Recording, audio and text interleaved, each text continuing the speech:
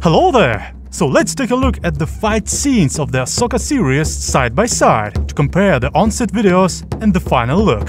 To do that, we need a previsualization, often shortened to previs. It's a crucial technique in filmmaking that involves visualizing a movie's scenes before shooting even begins. It allows filmmakers to experiment with different camera angles, choreography, and visual effects before committing to the final look.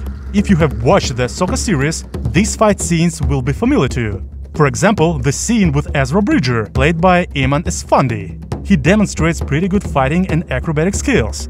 He was later joined by Ivanna Sakhno, who plays Dark Jedi Shin Hati. Another fight choreography was performed by Natasha Liu Bordizzo, who plays Sabine. And she's good at it. Just look at her. And of course, the last but not least, the fight between Anakin Skywalker and young Ahsoka Tano, played by Hayden Christensen and Ariana Greenblatt, respectively. This early choreography shows Hayden making his own sound effects.